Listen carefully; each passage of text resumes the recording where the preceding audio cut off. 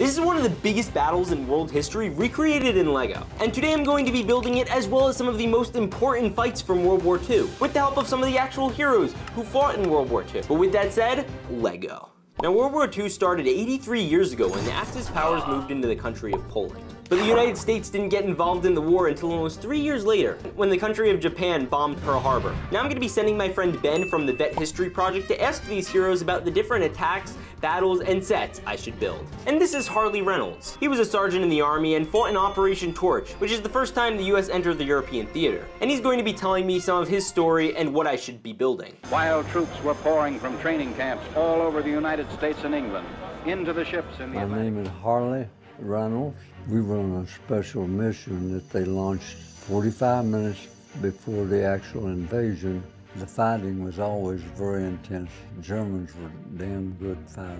The first contact that we had with the Germans was two motorized motorcycles, a driver and then a machine gunner and a sidecar with a machine gun. I knocked them out. So first I had to build some enemy motorcycles for this minifigure of Harley to combat. And I also attached a sidecar to them so that way Harley could eventually take them out. And now I just had to build Harley's tank. Then I put the top half on and I needed to add the main gun on the front. I then added a bunch of supplies including brick cola, but it wouldn't be an American tank without of course an American flag. Now Harley can definitely get a clean shot on the motorcycle. Then I put Harley and some of his squad around it to take out the Axis troops. So to do that, I set up even more tanks for him to take on. Then I added a bunch of smaller details to the ground to make it look more realistic, and even set up a small gun defensive on the side of it. Because to be 100% honest, this is a big force to be taking on. I mean, look how huge this tank is. And while that was going on, across the sea, Glenn Christians, a sailor in the Navy, was in the fight for his life in the Battle of the Atlantic. A battle fought to defend supplies under siege from German submarines. My name is Glenn A. Christians, and the convoys would have 60 or 80 or 100 ships on it. The Germans had a very active submarine corps,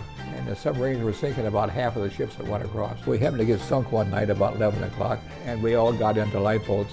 So now that we know all this, I'm gonna be building this water battle in LEGO. But first I needed to buy some water. So I got this giant bag in the mail full of LEGO studs, and you open it up and there are just a lot of them. There are like 1,000 of these. Now let's start building some warships. Speaking of which, the sponsor of today's video is World of Warships. Now World of Warships is a free-to-play game available for PC, which is a lot cheaper than building them in LEGO, with some of the most amazing graphics I've ever seen on a video game. In fact, you can even recreate World War II battles like I am about to with this period-accurate ship. Like this submarine I built in the water. Look, there's a captain. Look at that goofy-looking captain. The game also has an active community and is available on all consoles. I also built up this other boat with my bricks and put it in the water and then loaded it up with lots of other people. Because even in the game, you can play against others in real time using the multiplayer to eviscerate the competition. And I have to be honest, my favorite thing to do with LEGO is violently destroy, drop, push, kick, and hit with a lightsaber all of my LEGO sets. And oh boy, in this game, can you blow stuff up. I mean, look at the guy go boom, ka-chow, boom.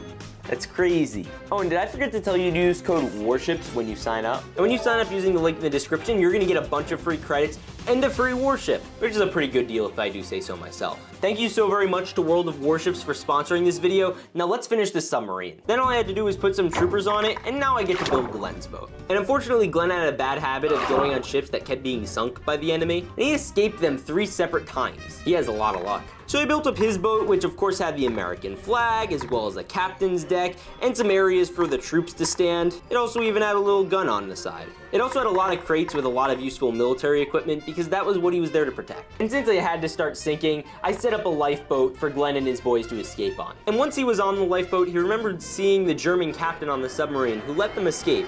But after one of the top leaders found out this was happening, We had to kill all survivors instead of helping them. So we were very lucky. and now all the supplies that Glenn was defending on his ship were being sent into Europe so the invasion of Normandy could commence, where Captain John Ron, who is now 100 years old, would be among the first to land on the beach. My name is John Carpenter Ron, Jr. We could see the enemy positions on top of the bluffs. We got to the beach, it was just plain out and out. The noise was bordered on unbearable. The fires that were occurring, vehicles, rubber, canvas, the smells were terrible too. The machine gun fire and rifle fire that went over our heads like a bunch of bees, thousands and thousands of small arms rounds. It was pretty bad.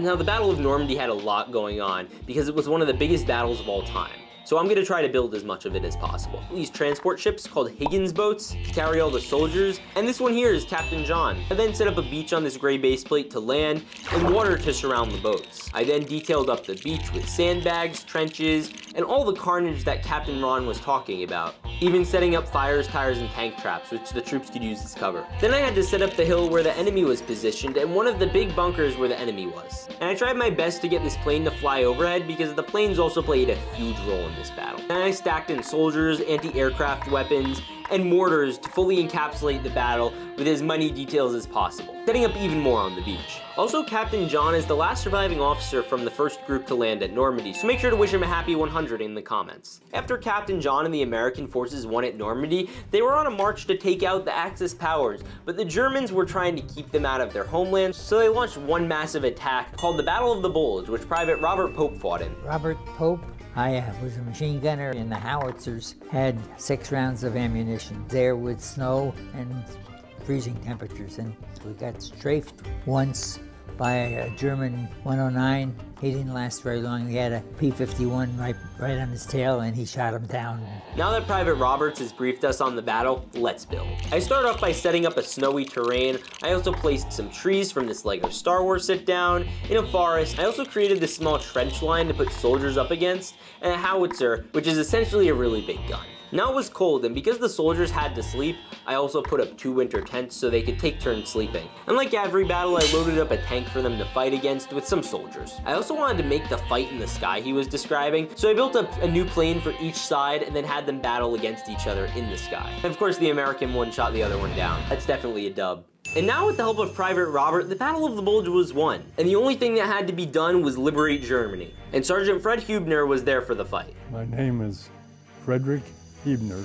The Germans were still fighting. We were moving almost all the time. Still under fire from the Germans, armored vehicles thunder on into the ruins of the town. The infantry took turns riding on the tanks. They would hand them what they call a Panzerfaust. It was designed to knock out a major tank. This German soldier leaned out of the window and fired one of those things at me. He was a little bit nervous and he didn't come anywhere near me. At that time I was carrying an M1 rifle, and I fired the grenade launcher back at him. Blew a hole about 6 inches in diameter right through that brick wall. So I wanted to try and recreate this battle Fred described in Lego, which took place in an area with a lot of buildings. So first I set up a city street with lots of sandbags, mortars, and areas for Germans to hide. I started to work on building facades that were hollowed out by previous air bombings by planes. Everything was either charred or on fire. And within those building facades I had a little office space with a dresser and a bed, and then I put troopers all around it, and downstairs I put a little piano. And in the other one I also put a little bathtub, and above it there was a whole level that was charred out, so I had basically a mini base of operations for the Germans. And there was one building which was completely burned to a crisp, but luckily the TV and couch were still there. So I guess he's just gonna sit here and watch TV while the battle goes on. Bro,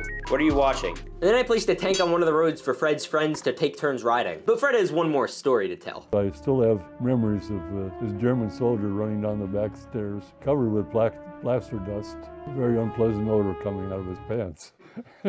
The soldier literally crapped himself. And I'll be honest, this is one of my favorite builds we've done so far. And after this battle, victory in Europe was achieved. And they won at VE Day, and everyone was here to celebrate. And what's amazing is some of the heroes, like the ones you saw in this video, are still around today. And it's something I find very important because my great-grandfather served in World War II. This pin I've been wearing this whole video is his, and luckily we have a lot of memories and mementos from him. And I also think it's important that we tell these veteran stories in the fight for freedom, and I have to thank Ben and the World War II Veteran History Project for helping me get all these amazing exclusive interviews for this video. If you want to hear more of the full interviews from these heroes, you can watch this video and you can learn more about the efforts of these guys. I also want to give a huge thank to my buddy Waffen Bricks for helping out with the World War II figures and sets.